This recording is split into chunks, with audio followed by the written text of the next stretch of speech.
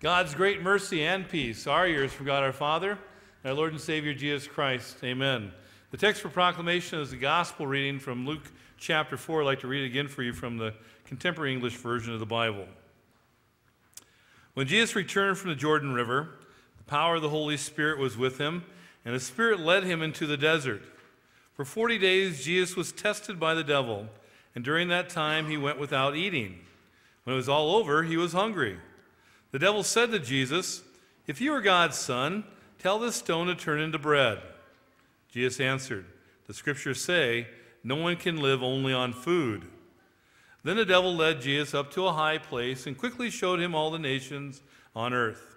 The devil said, "I will give all this power and glory to you. It has been given to me, and I can give it to anyone I want to. Just worship me, and you can have it all." Jesus answered, "The scriptures say, worship the Lord your God and serve only him." Finally, the devil took Jesus to Jerusalem and had him stand on top of the temple. The devil said, "If you're God's son, jump off. The scriptures say, God will tell his angels to take care of you. They will catch you in their arms, and you will not hurt your feet on the stones." Jesus answered, "The scriptures also say, don't try to test the Lord your God." After the devil had finished testing Jesus in every way possible, he left him for a while. Or as our text also said before, an opportune time. Wait for the opportune time. Tempting and testing is the theme for the message today. And on this first Sunday in Lent, as on every first Sunday in Lent, the gospel reading is about the temptation of Jesus. So if you've ever been to church on first Sunday in Lent, this has always been the gospel reading. Probably heard it 100 times. Well, maybe you're not that old yet. But once a year, right, on the first Sunday in Lent.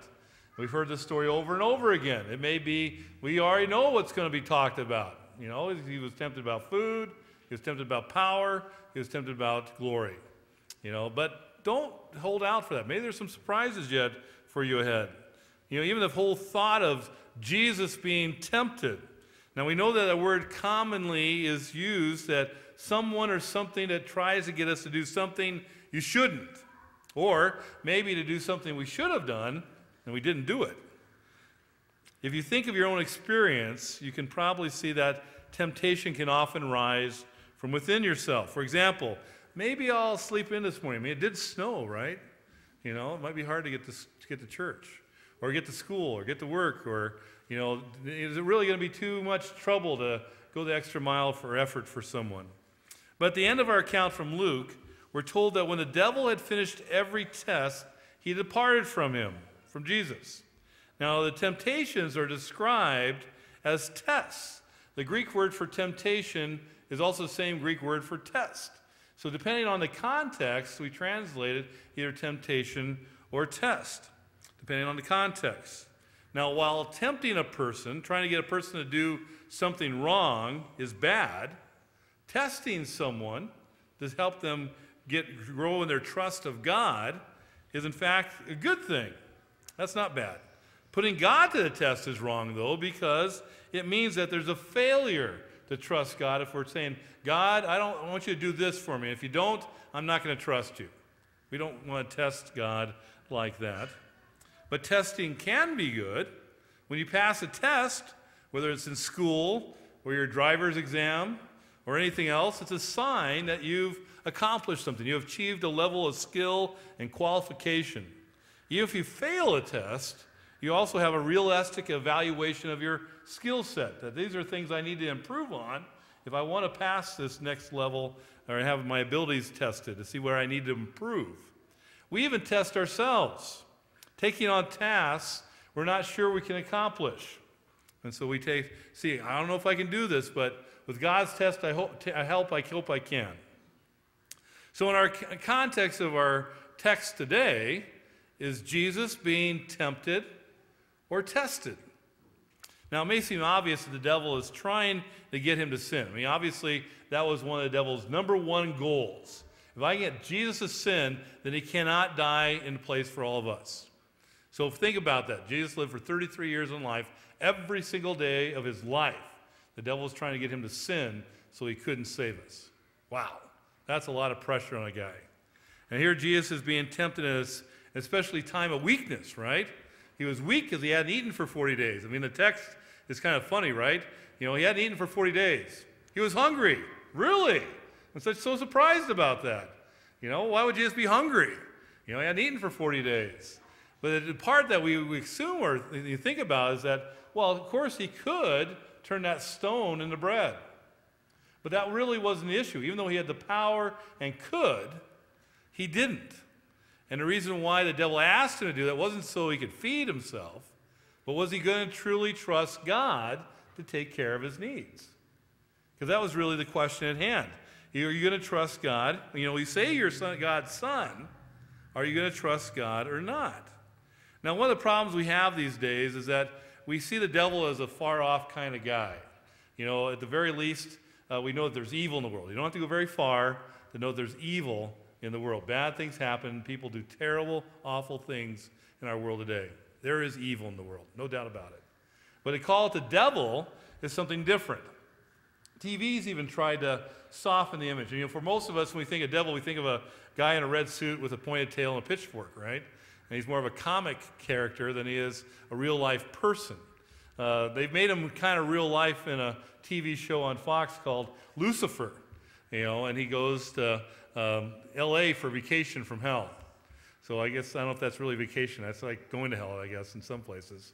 That's hotter than hell right now in Southern California. But Lucifer is kind of being called as a normal person. He's got feelings and cares about people, and he's trying to tempt them and sin, but now he seems less than evil, though. He's funny. He jokes about things. He's trying to get people's heart of their lives where their strongest desires are, whether they're going to trust in God or not. And we don't think about ours having a personal devil that really wants us to turn from God and turn towards whatever temptation we may have in our lives, especially when we live in a world that has a scientific matter to try to prove everything. How can you prove there's a devil? We can definitely prove there's evil, but the devil's something else. Well, in our text, not only is he called the devil, he's called the Satan.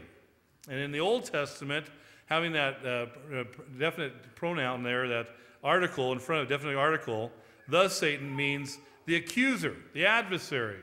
Someone's trying to say, you're not good enough. You sinned too much. God's not going to forgive you this time. That's what Satan does, the Satan.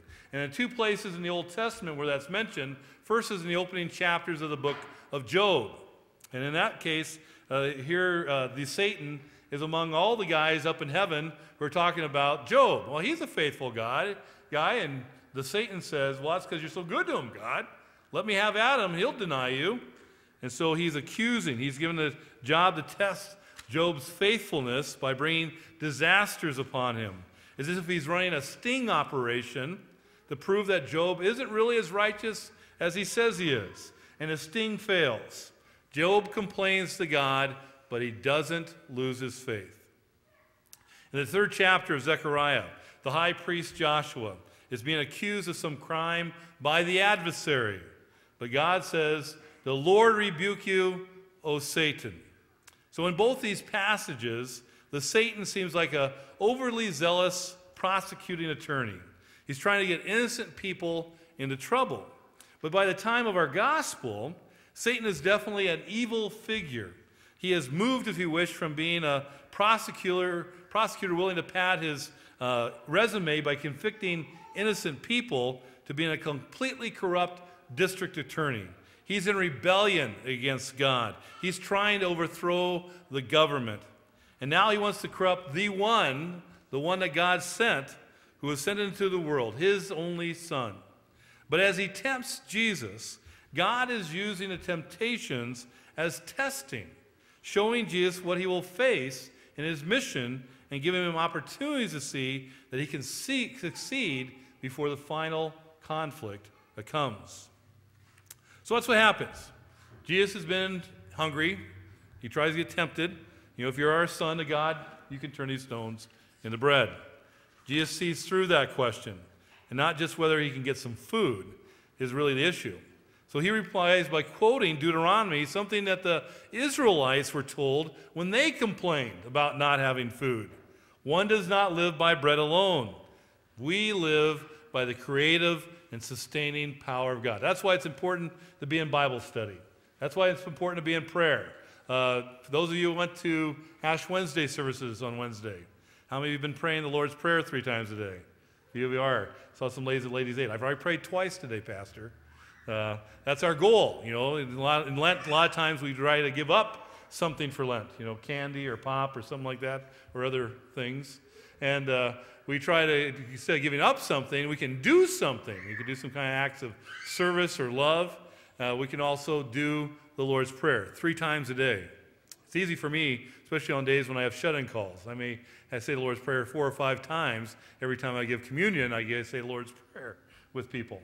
But to pray it in such a special way that I think about the petitions and put individual things there, thinking about thy kingdom come and thinking about the nations of the world, or thy will be done for those who need God's special care in this world. So being in God's word. And obviously Jesus was. Jesus knew the word, and here Satan's tempting him, and he uses the word against him to say, get behind me. I'm not going to give in to you. Worship the Lord your God and serve only him. And then that's what he does the next time. First the devil's so subtle and say, hey, aren't you hungry? Why don't you make some stones into bread? This time he says, hey, I can give you all power. And Jesus doesn't say, well, hey, your power comes from my Father. You can't do anything without him allowing you to. Instead he says, don't worship you. I'm not going to worship you. I'm going to worship the true God. That's the only one to serve. So the third temptation, Satan finally catches on. Okay, you're going to throw Bible verses around. Hey, I've got one for you. Let's go up to the top of the temple, and why don't you jump off? Because there's that scripture from the Psalms that says he'll send his angels to protect you. Let's see if God will protect you. And then what does he say? He uses scripture again. Thou will not test the Lord your God. It wasn't, again, scripture is not useful in every circumstance, but in every circumstance, God does provide his word to sustain us. And in Jesus' case, he wasn't using those scriptures as a magic formula for keeping the devil away. He was using them as a way to sustain himself, to succeed and trust in God completely by using God's word. So, the temptations are over. They're finished, except that the devil isn't finished. We're told that he departed from Jesus until an opportune time. He was tempted every day, and the ultimate temptation was on the cross. We know in our own lives the temptation, once defeated, may return. But we also know a test successfully passed can prepare us for something more difficult ahead. If I can get through the kitchen without eating those chocolate chip cookies, maybe I can get through there when there's donuts on the shelf too. Okay? So, God prepares you for more difficult things ahead through the things that you succeed in doing. And so that's what Jesus does. He goes off in this situation, sustained by God and his word. He knows he can handle the next tougher situation, and so he goes off in his mission. He picks his 12 disciples. He tells them about God's plan of salvation. Peter, acknowledges, hey, you're the Christ, the Son of God. And then Jesus decides to tell him, hey, by the way, being the Son of God and being the Messiah means I have to go to Jerusalem and die for your sins. And what does Peter say? God forbid that happens. And what does Jesus say? Get behind me, Satan. Not that Peter was Satan, but he was working for the guy. He was doing what the devil wanted him to do. He wanted to tempt Jesus to say, you can't do this. It's too tough for you. You don't want to do this job. And that's what he tried to say. You get behind me. I have a task to do. Jesus is ready, and the tempter fails. And then the truly opportune time, the time that mattered the most, when the rubber met the road, was the last time Jesus was tempted. Imagine what that's like. Hanging on the cross, dying for the sins of people that don't repent, and have rejected him, people mocking him, spitting at him. Wouldn't it be easier as the Son of God to come off that cross and not die for our sins? Sure it would have been. But again, on this Valentine's Day, it wasn't nails that held him on the cross. It was his love for us. And so when the devil came in that last temptation and said, don't go through with it. It's just too tough for you. He says, no, I'm going to stay here, and I'm going to love these people, and I'm going to die for them, and I'm going to pay the price for every one of their sins. He did not give in. He is the Messiah. He is the one who will sustain us through all temptations. Because Jesus didn't come down from the cross, he remains faithful to God. He remains faithful to his mission. And on the third day, he will rise because God remains faithful. Amen.